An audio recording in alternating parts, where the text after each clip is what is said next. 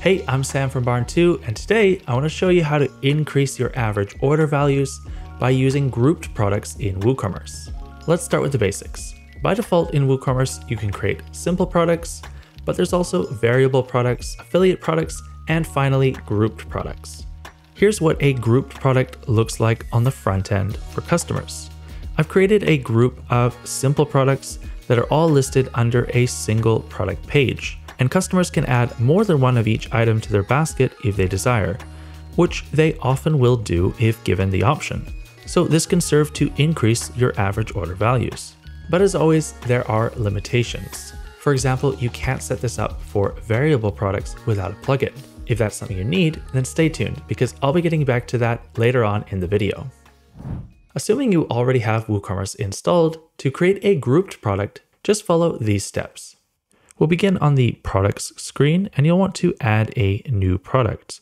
I've already created an example product, so I'm going to click Edit.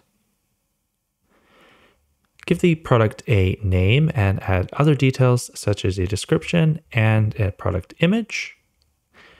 Make sure to add it to a category too if that's applicable for you. Then scroll down to the bottom and change it from a simple product to a grouped product. You'll notice all of this data just disappeared.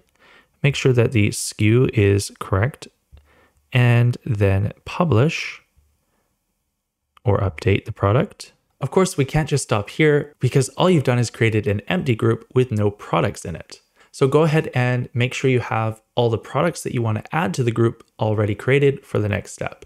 Scroll down again, and this time you can add linked products. So you can search for the different products that you want to add into this grouped product. If you haven't already created these products, you can do so now and then come back to this step. I'm going to add all the different ebooks from my website and make sure they're in the ebooks category. I'm also going to set a product image for one of the books. And I'll change the name to ebook collection. And you can repeat the steps to add any more linked products to this grouped product. Now let's view what this looks like. Also take note of the permalink, which you can edit here if you ever want to change the name of this. Now here we have our ebook collection, and customers can add multiple items to their basket. They can even add more than one if they want to. For stores that deal with a wide variety of products or those that sell numerous products in bulk, grouped products might not be the most convenient or even practical solution for you. For such cases, I have two possible plugin solutions for you to consider. Number one is WooCommerce Product Options, where you can display related products together on any product page. And number two is WooCommerce Product Table, where you can allow customers to build their own bundle by listing some or all of your products in a table format. I'll go through each one in more detail now to help you decide which one might be a better alternative to grouped products. Earlier, I mentioned that there's a better way to achieve the grouped product effect, but with variable products. To do this, you simply need to download and install the WooCommerce Product Options plugin. The link can be found in the description below. Here's an example of what I'm talking about. Say you're selling a mobile phone and you want to encourage customers to add a phone case when they order the phone. These can also be sold separately on your website, but by displaying them next to the mobile phone on the product page, you can encourage people to buy these products together, along with additional accessories such as earbuds, a charging kit, or additional memory cards. So that way I can choose, for example, a black phone case, and I can also choose something else like a charging kit. And I can add the entire order to my cart using this button here. In all, you have the option to display these other products as clickable images, in a grid layout, as checkboxes or radio buttons, or as a drop-down list. But how does the plugin do this? Let's take a look at the back end.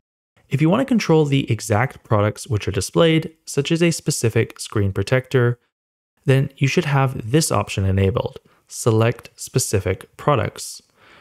This is also the only way to display variable products, and you'll need to specify which variation you want to include.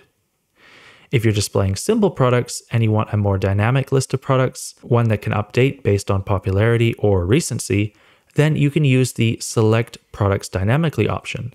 Once you specify the category and a limit on how many products are displayed, you can choose how the list is sorted. For example, you can display the most popular items first.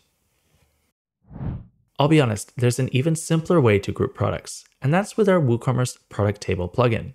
This plugin can quickly create an organized and searchable list of your products, which is displayed in an easy-to-use table that will save your customers a ton of time. Product Table lets the customer choose which products they would like to purchase in the list, so they can mix and match to build their own bundle instead. You can either create specific tables that list the products that you choose, or you can turn your entire shop page's display into a product list. I've linked to the plugin demo page in the description below in case you're interested. I hope you found this tutorial helpful today. If you did, I'd appreciate you liking the video and sharing it with someone else who might find it useful. If you want to learn more about the WooCommerce Product Options plugin, you can check out the demo site here or watch this video next. And as always, thanks for watching.